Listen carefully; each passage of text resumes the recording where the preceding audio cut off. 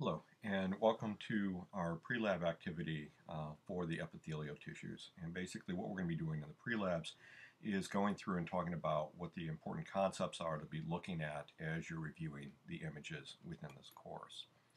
So the first of these are going to be the epithelial tissues. And the important concepts to keep in mind when you're talking about an epithelial tissue is that we're going to be looking at a structure, a tissue, where the cells are going to be close together, basically in contact with one another, and they're going to be forming sheets that line spaces within the body. And so when you start looking at slides and start looking for epithelial tissues, you want to look for space. And so in this slide, we've got the outside world over here. We're looking at the surface of the skin. So we've got the outside space here. In the slide over here on the right, we've got a little bit of a duct system going on here, and so we can see a biological space within the body. And so epithelial tissues then are going to be lining spaces either outside of the body or inside of the body. And the major function associated with epithelial tissues is they're going to regulate the movement of materials across the compartment. So in essence, they're going to regulate the materials from the inside of the space through the epithelial lining to the connective tissue underlying it or to the body proper. And it may be something like the skin here, which is going to block the passage of materials, or in a duct system, it may be involved with modifying materials as they're passing through the duct system, essentially modifying, pumping things across the epithelial lining. Now, when we have an epithelium, we're going to have an example of a polarized cell. We're going to have a distinct region at one end, which is different from the other end. And so, again, with an epithelium, we're going to have a basement membrane, if we're looking at it in light microscopy, or a basal lamina, if we're looking at electron microscopy. And that's going to be kind of the base of the foundation of the epithelium. Below that, we're going to have connective tissue, but this is going to be the anchoring point, the base point for the epithelium. At the opposite end, we're going to have the apical region of the cell, and we may have some apical specializations here. In this case, we've got some probably microvilli up here because they're nice and regular and relatively short at this point. And so we're looking at an apical specialization. Lateral surfaces are going to be the sides of the cells, where the cells are going to be joining up with their neighboring cells. And remember, in the lecture, we talked about some lateral specializations where we've got these cells essentially connecting up and making contact with their neighboring cells. Again, keep an eye that the epithelial tissues, the cells are going to be in close proximity, and they need to remain in contact with one another. If we take a look at the apical surface, we can see some specializations. Again, in this slide, we've got some microvilli across the surface here, increase the surface area, and they've got actin cores. In the middle slide, we've got some cilia here, slightly lower magnification, but again, finger-like projections coming off the apical end of the surface, but instead of an acted, essentially solid rod like we have in microvilli, we're going to have a microtubule core here with the cilia. And in this case, what we've got is something that's going to be capable of movement, they're motile, and they're going to be able to beat and propel things along their surface. Over here, we've got stereocilia. Stereocilia is essentially like a long microvilli, so it has an actin core. And so it's not motile, it's not a true cilia, but it's going to refer to as a stereocilia. Now, when we start to classify the epithelia, we're going to have two characteristics we're going to be looking at. The first characteristic is going to be the number of cell layers. And so over here, again, look for the biological space because we're looking at an epithelial tissue. We've got a single cell layer thick. And so we've got the epithelia here, we've got the basement membrane kind of at this point here, basement membrane at this point over here. So it's one cell layer thick, and we can tell that because we can take a look at the nuclei, and the nuclei are pretty much all lined up in a row. Okay, so one cell layer thick is a simple epithelia. In the middle here, we can see the nuclei lining up, and we've got the nuclei stacked on top of one another, and we can see the cell boundaries in some points. So we can see that these cells are stacked on top of one another. So if we have more than one cell thick, we're going to have a stratified epithelia. And then finally, over here, again, we're going to have the basement membrane kind of at this point, right through here, connective tissue below it, space up here to the top. We take a look at it, it looks like the nuclei are stacked, but in this case, what we've got is a pseudostratified epithelia. So it's only one cell thick because some of these cells are relatively short, they don't reach to the apical surface, and that gives it the appearance of a stacked nuclei, but it's a pseudostratified epithelia. So that's the first characteristic, the number of cell layers. The second characteristic to classify the epithelia is to look at the shape of the surface cell. So if they're flat, like we've got over here, they're going to be referred to as squamous. If they're cuboidal, kind of box-like with the same height and width, these cells are going to be cuboidal, like little cubes or boxes. The cells are taller than they are wide. They're going to look like little columns, and so they're going to be columnar. And then we're also going to have an example here where it's transitional. In this case, we've got surface cells with rounded nuclei. We've got a stratified epithelia.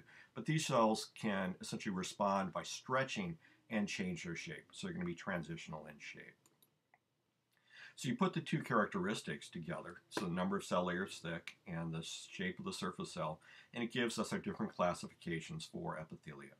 And so a simple squamous epithelia is like we've got right here. And we've got a top view on this one because I wanted to emphasize that what we're looking at are cells in close proximity to one another. And so we've got one cell layer thick, flat plate-like cells closely attached to one another, and we're looking down on top of it so we can see how these cells are making contact with their neighbors. Now, a simple squamous epithelium can be found in a number of locations in the body, but the classic locations are going to be lining the blood vessels, where we're going to have what's referred to as an endothelium, or lining body cavities, where we're going to have what's referred to as a mesothelium. Okay, so one cell layer thick, very flat, scale-like cells, so simple squamous epithelium. A simple cuboidal epithelium, again, look for the space up here at the top. We've got the basement membrane kind of at this point here, connective tissue underlying it. But we can see that we've got one cell layer thick, so it's a simple epithelium. We look at the nuclei, look at the shapes of the cells. They're probably about the same height as they are wide, so we're going to say they're little bit cubes. And so this is going to be a simple cuboidal epithelium. And you can find a simple cuboidal epithelium in locations of the body like lining the ducts, lining the kidney tubules. The next epithelium we'll look at, again, look for the biological space here. So we see these cells in this place. You've got the epithelial cells. We've got the nuclei lined up, so that's a good indication that we've got a single cell layer of cells, so we're looking at a simple epithelium. The cells are taller than they are wide, so they're going to be columns, so it's going to be a simple columnar epithelium. Basement membrane kind of at the point over here. Probably got a lacteal over here. We'll talk about that later on in the course, but it's as part of the lymphatic circulatory system. So again, space, epithelial lining, connective tissue underlying it, basement membrane at this point, kind of through here. Simple columnar epithelia lining, say, the small intestines, the gallbladder, some of the kidney tubules, and some of the larger ducts. Then we've got the pseudostratified columnar epithelia. And so this one, it's a little bit of a challenge to identify, but we take a look at it. The nuclei are kind of all stacked up on top of one another. We're going to know that it's falsely stratified because normally we're not going to see a stratified columnar epithelia throughout the body. There's going to be rare locations with some of the larger ducts, but they will only have generally 2 cell layers thick. In this case, we got a whole mess of nuclei over here. Biological space, epithelial lining, basement membrane at this point over here, connective tissue in this region over here. And so what we're looking at then at this point is a pseudostratified columnar epithelia. Not all those cells, again, are going to reach the apical surface, but all of them are going to be sitting upon the basement membrane. We take a look at the surface. When we have a pseudostratified columnar epithelia, we're often going to have apical modifications. The most common are going to be cilia along the surface, and that's going to be found within the respiratory tract. And again, the cilia are going to be able to beat and propel the mucus, which will be secreted onto the epithelial lining of, say, the trachea. We can also find pseudostratified columnar epithelia within the ductus epididymis, within the male reproductive tract. And at that point, we'd see stereocilia, but they would be much rarer and more irregular in appearance than these cilia that we're seeing along this pseudostratified columnar epithelia at this point. Looking at the stratified epithelia, generally what we're going to be looking at is going to be a stratified squamous, so stratified many cell layers thick. Surface cells, we're going to have the flat squamous cells, and we're going to have 2 categories of stratified squamous epithelia. The first are going to be minimally keratinized, and we're going to know they're minimally keratinized because we take a look at the surface cells, and we're going to find little nuclei that are going to be present here. So we essentially have living cells all the way to that apical surface. Many cell layers thick, surface cells have nuclei, so they're alive, but they're flattened. So we're going to be looking at a minimally keratinized stratified squamous epithelium. We're going to find this in regions of the body lining moist cavities which are subject to abrasion. So we see areas like the esophagus, the vagina, the anus, the rectum, as well as the eyelid, which can be lined by this type of epithelium, minimally keratinized stratified squamous. Again, look for the biological space, see the epithelial lining, basement membrane at this point in here, and then connective tissue underlying it.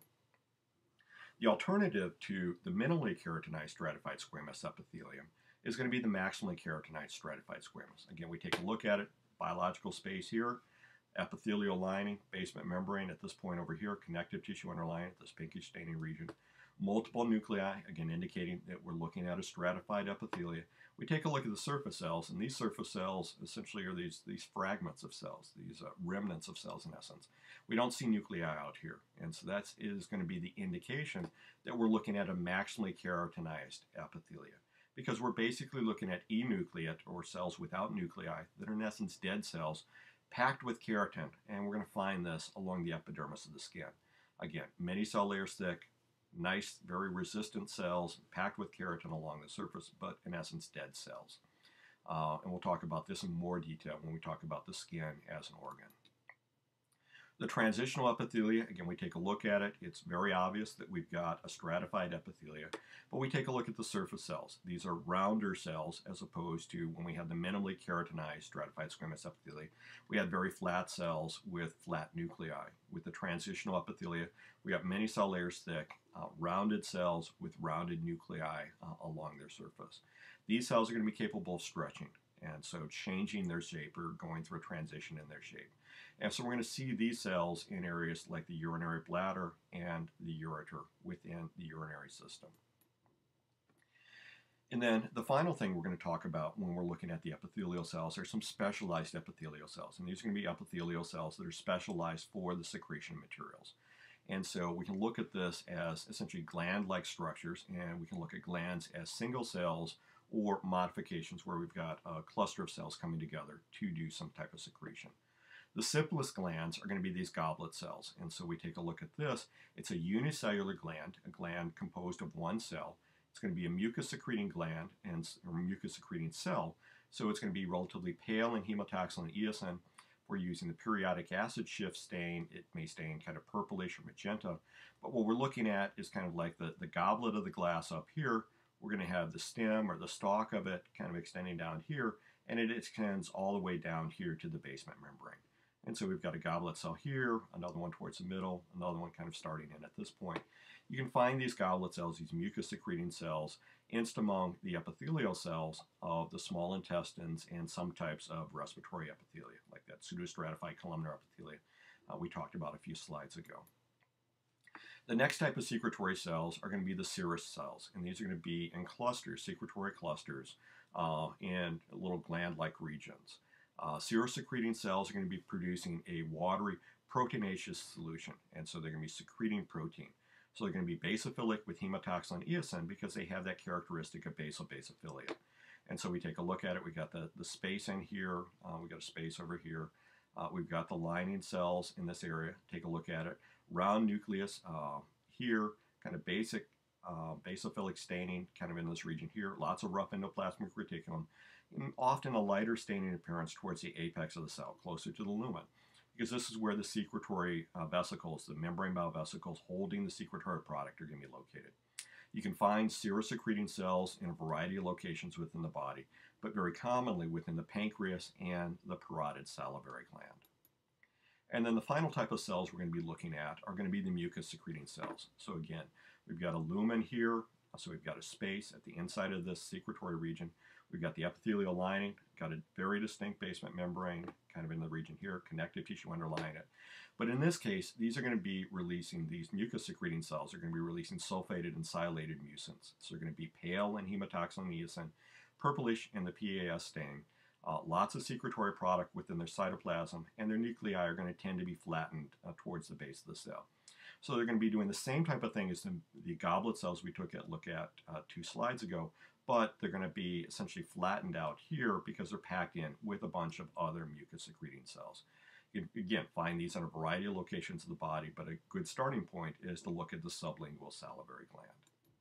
And that finishes up our pre-lab activities for the epithelial system. As always, if you have any questions, feel free to email me at hoffmanj@arcadia.edu. Hopefully you'll be able to go through the slides and be able to identify the structures and classify the different types of epithelia we've looked at. Thank you.